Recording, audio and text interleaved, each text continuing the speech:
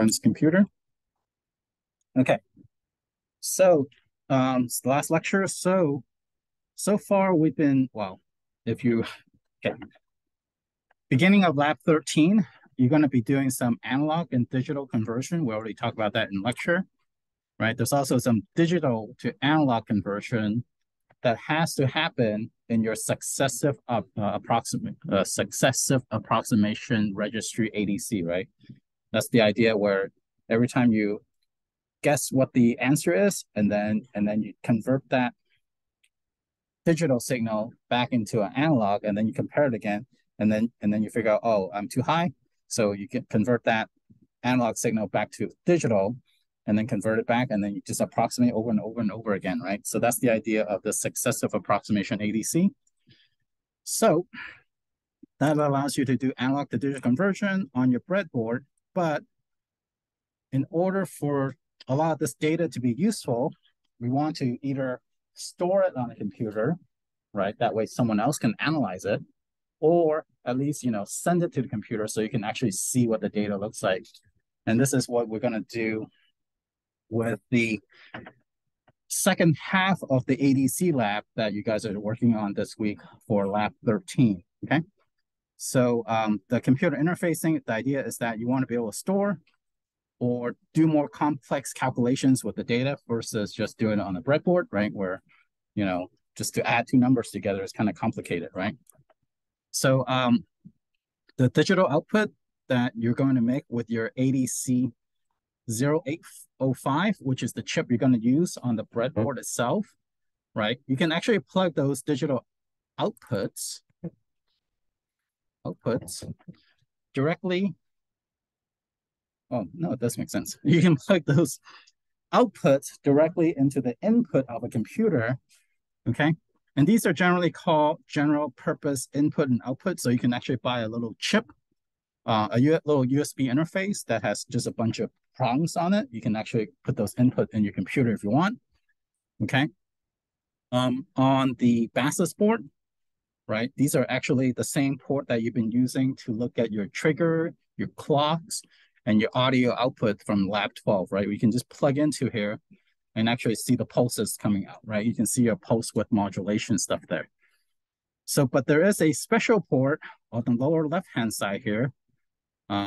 If you actually zoom in, you can actually see this is actually labeled JXADC, because this one is called like JA, this one is called JB, this one is called JC, right? But this one has a special name. It's actually the JX ADC port, where it has an ADC attached to it. So it directly connects to the ADC that's inside your FPGA. You can even see this right here, because this is labeled number 3. Number 3 is the analog signal PMOD, which is, what these interfaces, connector for the XADC, okay? So this ADC is actually better than the 805, okay? It can do 12-bit conversions, right? 4 more bits than your 805, and it can do 1 million conversions per second, okay?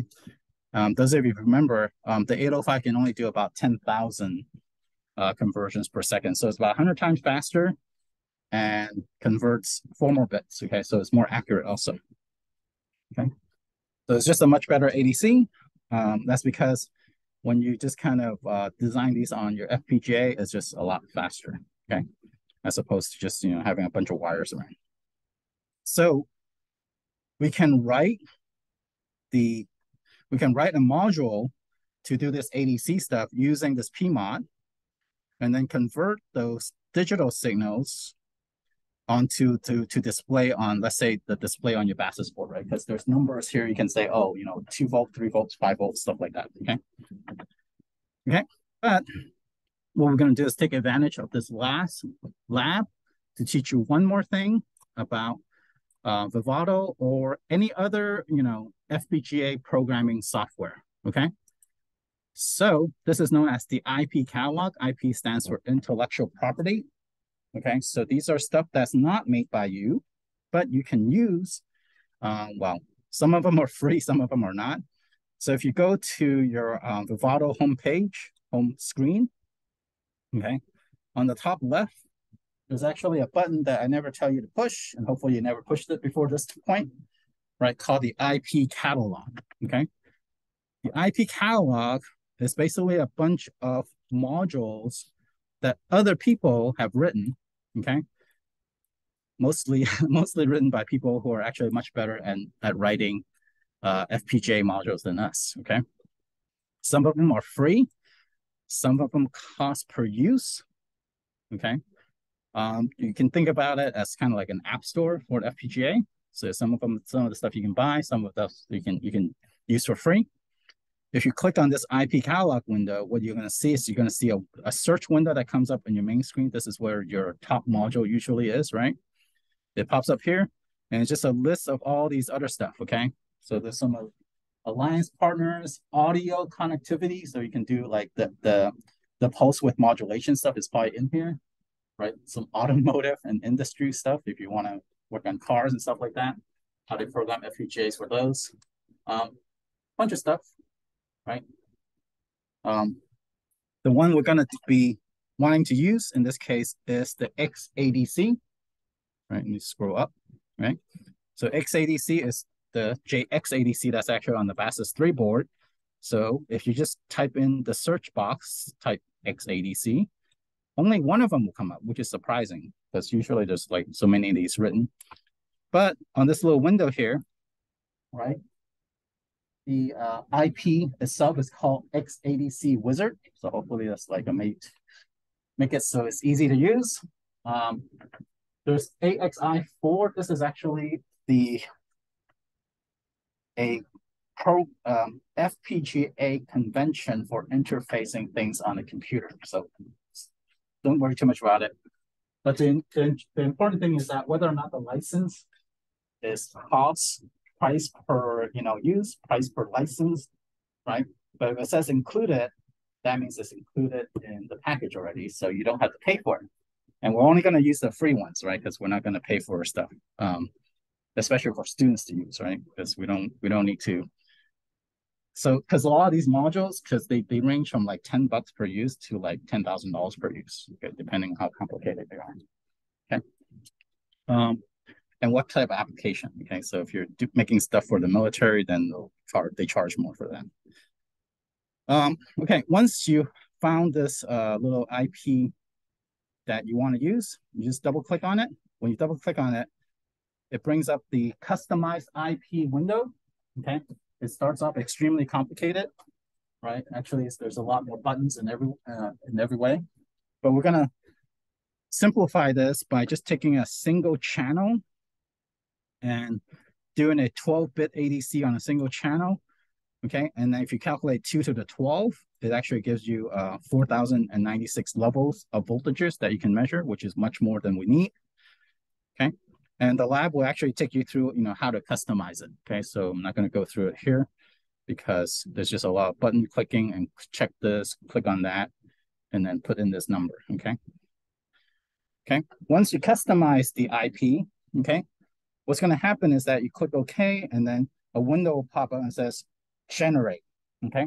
The reason it has to get generated is because it's basically generating the Verilog code that you could have written yourself, but you didn't because you already know this exists, right? So you don't want to write something that's already been written, okay? But you don't get to see the code itself. Okay, it generates the code, but it hides it from you. Okay, and this is the way they preserve their intellectual property, right?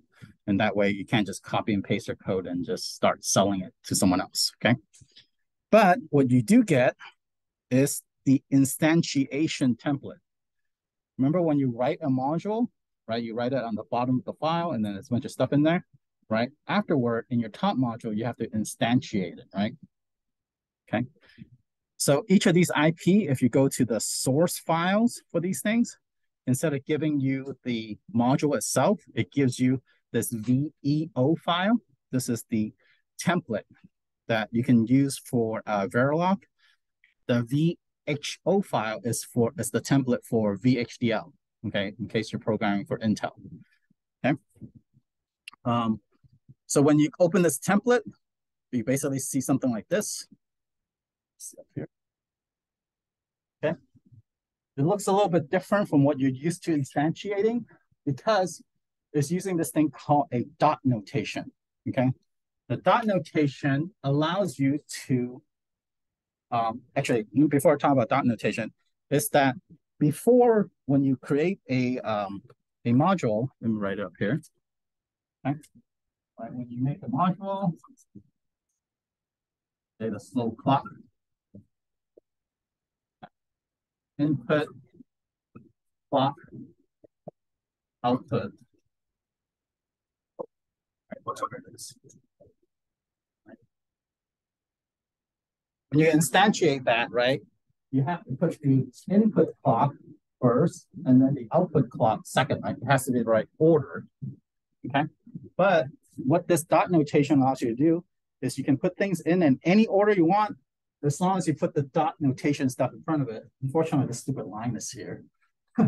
So, for example, up here, the first input is DIN, which is digital input in. Okay, it says it twice. But the way they wrote the module is they put instead of just putting clock, they put dot clock. Parentheses clock here. Okay. And that way you can actually tell the module which variable you're talking about. Okay.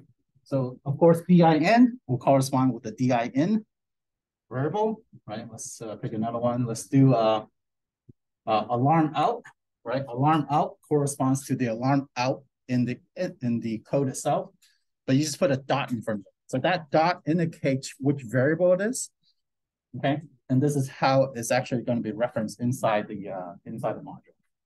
Okay, so when you instantiate this, right? Let's say I did this completely correct. This.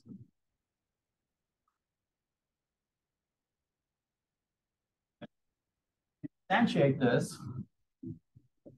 Right, let's say I wrote the module out correctly, right? When you instantiate it, you do slow clock. Okay. Instead of having to remember which order to put things in, I can just say, well, I want the slow clock to be this.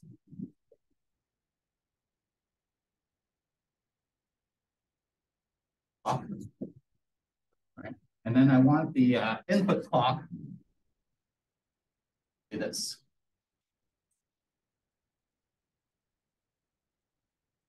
Can't spell. So you can put in any order you want now. Okay. This is useful because, right, when you hide your module code from people, right, you can't show them this lining, right? So this has to happen in order for you to tell people, okay, if you want to put in your clock, you put your slow clock here, and you put your fast clock here, right? Okay, makes sense? Why they have to do that? It's also easier, right? Now you don't have to keep track of which order things are in, right? Okay. So this is a long list of stuff that will allow you to instantiate your XADC module. Okay. You can name the instance whatever you want. In fact,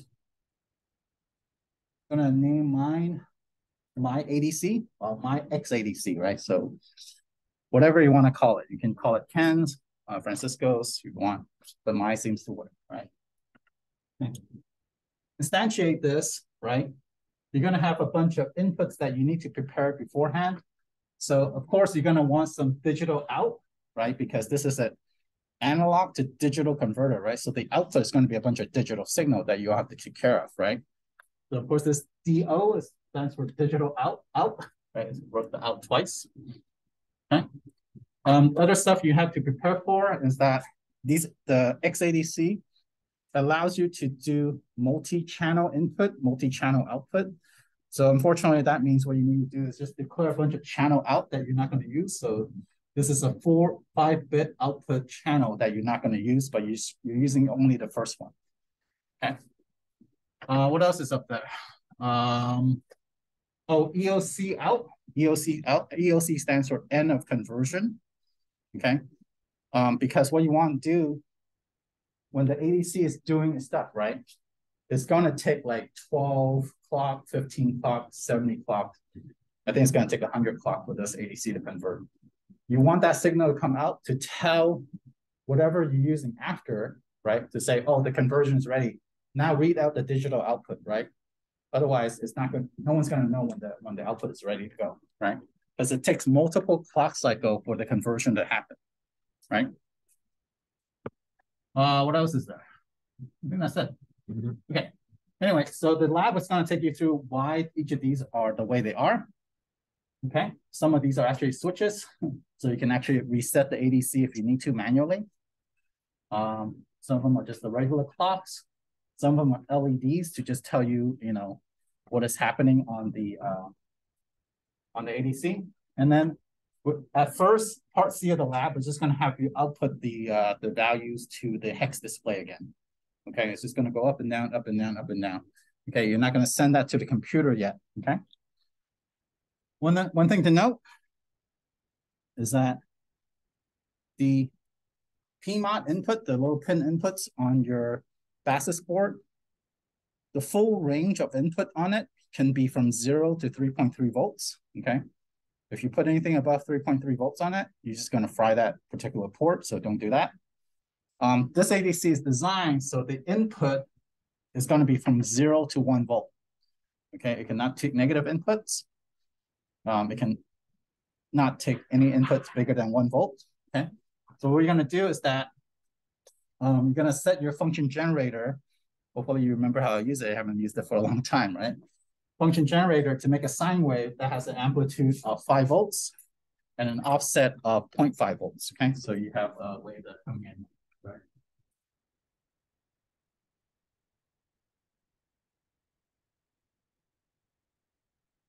You may need to set the offset a little bit higher because there could be a slightly different ground between the function generator and the BASIS board. So start with this, but then what happened is that if it looks like it's trying to do this instead, where it's being 0 a lot, then you're going to see that, okay, I'm going to shift the input up a little bit just so that we're at the same ground, okay? So that's dealing with the ADC on the FPGA using this IP catalog thing. Okay, so it's also something new that I'm teaching you guys. So, don't be scared. Okay, it'll work at some point. Okay. Any questions about that? What the process is at least, right? So you're gonna pick your intellectual property, customize it, okay? And then you're gonna look at the template, the instantiation template, and you're gonna just kind of tweak the instantiation template for your own use, okay? Good? All right, so everyone can do this lab by themselves, right? Just kidding. Okay, so the other part of this lecture is going to be on computer interfacing. So all of this ADC is for naught unless you can save this data, right, onto a computer, okay? So we're going to there's multiple ways to interface with the computer. This is not the only way. This is let's say the easiest for me to understand way. There are other methods that I don't understand, but then I can just type in the IP catalog and it'll just do it for me. But this is the way that I can explain to you, okay? The other ones, I don't know how to explain it, so it's more complicated, okay? Like Ethernet and like USB beyond 1.0, that's a little bit harder for me to explain, okay? The OUSB I can explain, but this is, yeah. The USB 2.0 and USB-C is like multi-channel. It's not serial anymore to me, so I can't really explain it. So if you're interested in reading more about serial communication, there's the SparkFun page. If you want the link to it, I can also post it on Canvas. And the idea is that you have some electronic device, you can pretend this is a breadboard. In our case, this is going to be the FPGA BASIS board, right? You connect that through a USB, it should be able to send the information into your computer somehow, right? Hopefully that makes sense. And what we're going to use is universal asynchronous receiver and transmitter. This is known as UART.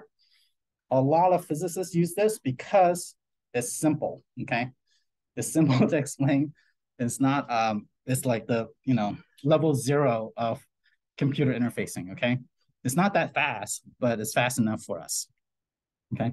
The idea is that, well, you have some device on the left. So this will be your breadboard or your FPGA board. You have some interface chip called UART, okay, Universal Asynchronous Receiver and Transmitter. You're gonna need to build a UART on the computer side and that's gonna receive the signal from your device and then record that on your computer. So this is your device, this is your computer, okay?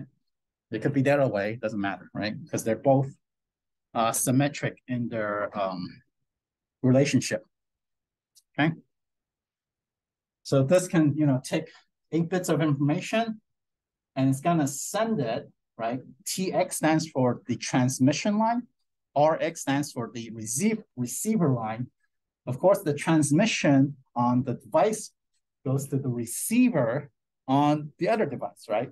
You don't want the transmission to go to transmission, right? It's just two people talking to each other. No one's listening to each other, right? So that's why there's always this crossover. Those of you who are my age, when I was a kid, there's this thing called crossover cable that you have to buy in order to play video games with your friend. So that's what that's about, okay?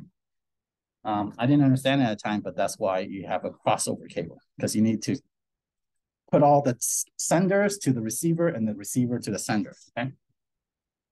Okay, and UART has, the idea of the cool thing about UART is that the sender and the receiver does not have to share a clock, meaning my computer can run on a 100 megahertz clock, and then your BASIS board can run on a 500 megahertz clock. That's okay, right? But what you do have to agree on is the baud rate, okay? And this baud rate is just basically how many times per second do we measure sending, how many times per second do we send and receive? 300 baud means the device and the computer will do 300 things per second. Okay, so it's not that fast. Okay, it actually goes up to about a million. I think that's as fast as UART can go. Okay, and when you set the UART, essentially what you're setting is actually the time between send and receive. Time send and receive. Okay. So if you set it to 300, there'll be 3.33 milliseconds between each data point. Okay. And then if you set it to what's typical is actually this 115,000 baud rate, which basically like all devices these days can handle, and it's fast enough so that you can send some decent amount of data on it. Okay. So you can send about 14,000 bytes, meaning 8 bits of information left and right. Okay, this typically people will use 115K. Okay, anything faster, it has to be like the newest operating system and stuff like that. So typically people will just use this by default. We're gonna use 300 because we want to do things slow so you can actually see it happening. Okay. Okay. So how does UART send this data? It's actually a serial interface. So both device agrees on the format of the data that's going to be sent back and forth. Okay. The first bit is known as the start bit. Okay. When you can actually physically measure this on your USB. Okay. When you set up on UART, when there's nothing happening, the voltage is going to be on high. Okay. For USB, micro USB interface, that's 3.3 volts. Okay. What's going to happen is that when any of the device wants to start sending stuff, it pulses low. So it looks for a downward slope. Okay. Downward slope trigger. And that starts the information. Okay. It waits one frame. Okay. And then it pulses a bunch of data. Okay. Okay. The way it knows it's going to end, okay, it's going to send a stop voltage across it. And typically this is like 2 to 3 stop. I don't know why they wrote 1 and 2 here, where it just pulses high for like 3 cycles, and then therefore the receiver knows, okay, you're done talking now. I can go back to doing nothing. Okay. There's also this parity bit. The idea of a parity bit is that it tells you Okay. Let's say you're sending, ooh, this is where the pen will come in useful. Let's say I'm sending, okay, 1001. Okay. This is an odd number, right? Okay. An odd number.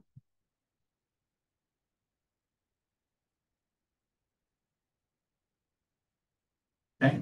What you can do is you can apply even parity correction. Okay. So whenever the sender is sending an odd number, it just tags an extra 1 to it. Okay. To add to that odd number to make it always even. Okay. So the sender knows that, okay, I have an odd number, so I'm going to tag 1 to it to make sure it's even. Okay. And this bit tells the receiver, okay, is this number supposed to be odd or even? Okay. If it's even, then there's always going to be a 1 to it. If it's odd, there's always going to be a 0. Okay. And that way, it knows at least when there's one bit that gets flipped, let's say this bit got flipped, right? Then actually can correct for it. Okay. It's a minor correct, it corrects things. It's better than no correction. Okay. That's all I can say. Okay. Because if 2 bits flip, then you're screwed, right? Okay. All right. So for example, all right, this is the one with no parity bits. Okay. So let's say I'm sending. Surely I need to write this down because this is actually backward. Okay. Let's say I'm sending 0, 1, 0, 0, 1, 1, 1, 1. Okay. What I need to do is send the least significant bit first. Okay. So you have your start bit, which is the clock, the pulse going to 0. That tells the other computer that, oh, I'm ready to send stuff. Be ready for the next thing. Okay. You send the least significant bit, next one, next one, next one, next one, next one, next one. And then you do a stop. And usually this is not just 1. It's actually like 3 pulses that goes high to just tell the other computer, okay, nothing's going on. So, be ready for something else. Okay. So like written up here is backward from what you would normally write that a binary number with, okay? Because everything has to be sent kind of like least significant bit first.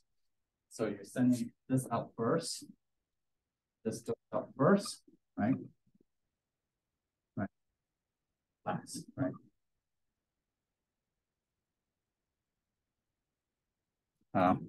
But yeah, question?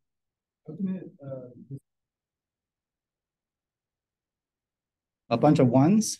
Yeah. So serial frames, they're designed to only handle about like 9 bits, and they're just a very low chance. Sometimes it doesn't really. So you don't want to send you don't want to use this to send like 2-bit information because that's going to be confusing, right? And you also don't want to use this to send like 16-bit information. So that's why there's like the optimal range that this kind of works, okay? Okay. So once again, you can write this module yourself, do all the shift registry. This is lab 11, right? You did a shift registry that allows you to shift these bits and have it output 1 at a time, right? Okay. And then program, the start bit, the stop bits and all that stuff, okay? But since we're playing around with the IP catalog this week, so we'll just use the IP catalog. You would think that, oh, if I, search UART, then I will find it. But that one is actually not free. So I found a free one. It's actually a general purpose microcontroller. A microcontroller can do UART. You can program a microcontroller to do this. Okay. To basically it's one of the functionality of it. Okay. It's a little chip. When people before FPGA think about microcontroller, it's a little chip that can do some manipulation. That's it. Okay. You just think about it like that. Okay. So we can make this microcontroller to do the UART for us. Okay. It's not its only functionality. It can do UART. Okay.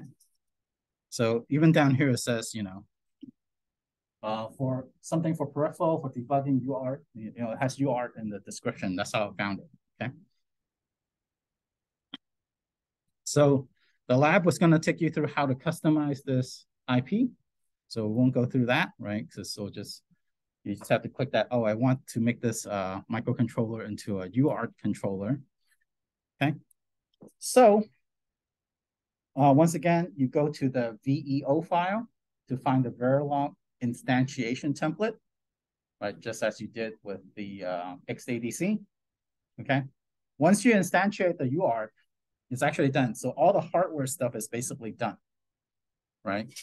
So once you actually create the bit stream for it, and then program your device, what's going to happen is that your USB is going to start pulsing out data, sorry.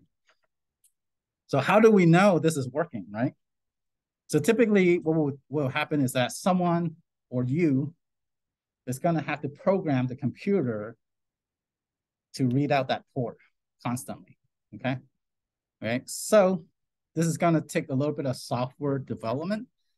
This is not a software development class, so the lab is going to take you step by step on how to do it. But I just kind of want to walk through the steps, and therefore when you do it in the lab, you actually have an idea why you're doing each of these steps, okay? Okay. So Xilinx actually comes with the software development kit, which should be on your computers also, okay? So if you're interested in learning more about the software development kit, you can, this is like a 200-page long document. You can read through all of that. And that's actually doesn't even teach you everything about it, okay? So there's just so much stuff you can do.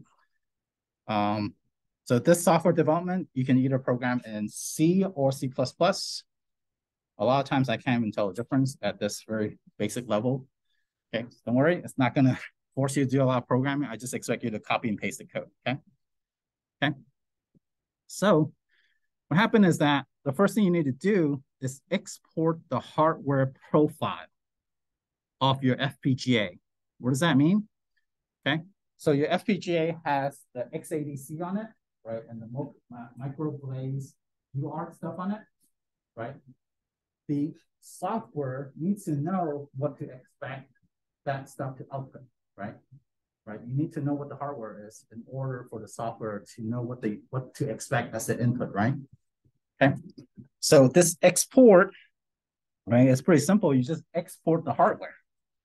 It's kind of cool. I didn't know this is something that existed before I started teaching this class. Okay. When you export the hardware, it's going to show up as something hardware platform. Okay. In my case, okay, up here, here it is. Right, it's called top module hardware platform because I call my top module, right? So it's good. You're going to see that name, it could be Ken's module, it could be Dylan's module, right? Okay. Once you export the hardware, you can actually, so the exporting happened in Vivado, right, on the FPGA software. But once you export it, you can open it in the software development program as a piece of hardware, and it shows up over here, okay? Once you have the hardware show up over here, what you want to do is just write, some simple code in order for you to, I think in this case, it just prints out the data, okay? You can also program it to write the data to a file. You can write a code that automatically makes plots for you if you want. You can program it to send it to your mom, or that would be hard. You can have it automatically sent to whoever you want. Okay, you can spam people with it, right? But you probably get blacklisted pretty quick. Anyway, so how do I write that software for that? Okay, so what you need to do in order to have that software is you need to create a new project, okay? In a lot of programming, there's also this idea of so you have your hardware project, which is on Vivado, and you have your software project, which is on SDK, okay? So I created a new software project, I'm just gonna call it my DAC. The reason I call it DAC is that this is actually the completion of a data acquisition system, okay? You have some data on your, let's say your speaker or your light sensor, your temperature sensor, whatever it is. You can read that out through the ADC, convert it to digital, okay? and send it to a computer, right? That's a way to just acquire data, okay? So we're actually showing you how to make a complete data acquisition system. Okay, so this data acquisition system is going to call it my DAC. A lot of stuff is just default.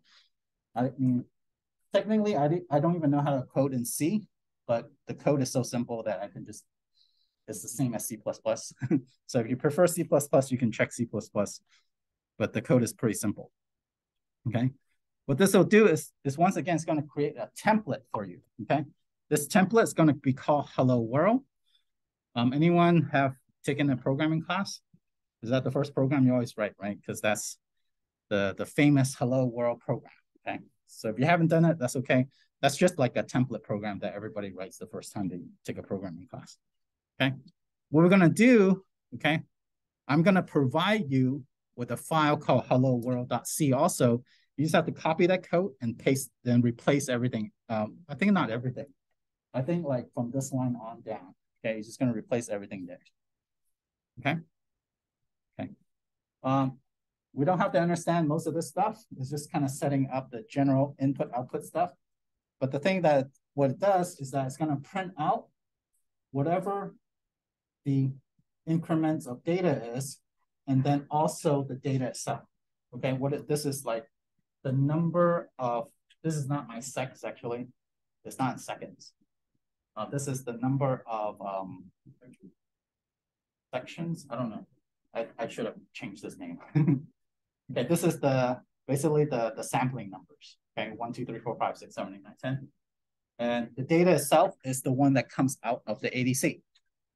Okay, and it's going to convert that to decimal for you. Okay, so once you do this copy and paste, you hit the save button up here, which is grayed out right now. But if you make changes to code, it'll ungrade. And if you, as soon as you hit save, the SDK will actually automatically compile the code for you. If it compiles it successfully, you're going to get this at the bottom in the console. So that's the top of the screen. This is the bottom. Okay, there'll be this nice blue font that says, you know, build finish, and then finish building this thing called mydac.elf. Okay, we're going to be making a bunch of elves. Okay, it's not even Christmas yet, right? So ELF actually stands for executable linkable file. Okay, and the reason we need that is because we need to tell the hardware where to send the stuff, right? We told the software where to look for stuff. We need to tell the hardware where to send the stuff, okay? So we need both ends to cooperate in order for this to happen, okay? So once you create the ELF file, you go back to Vivado. So Vivado deals with the hardware stuff, right? SDK deals with the software stuff, okay? What we're gonna do is we're gonna associate the ELF to our FPGA, okay? So this tells the FPGA what software we are sending the data to, okay? Okay, once you've got both sides talking to each other, right? That means the hardware and the software are set up, and then you can actually use the SDK terminal. You don't have to use this. There are other terminal COM port monitoring system, but it has one built in already, so you might as well use it. So if you open, for my computer is COM port 6, I think for some of your computers, COM port 4, you just have to pick which one is the correct one, okay? What happened is that the data will just kind of start, because remember as soon as you program your device, this thing is just gonna start sending data, right? As soon as you take care of your software and your hardware interface, it's just gonna start sending out numbers, okay? Right, in my case, I was just having it send a sine wave. So this is actually data that's coming out of my FPGA from the function generator, so you can tell that it's actually a sine wave. Okay, I mean, if this was, you know, it's like music, right? This will be more irregular, right? This was a microphone or lights from a folded multiplier or your temperature sensor, or, you know, I don't know, spin of a squeaky chair, whatever. You can measure whatever you want, right? Okay, and then record it onto a computer and then do whatever fancy analysis you want on it, okay? All right, any questions? So that's all I have, and that should get you through lab 13.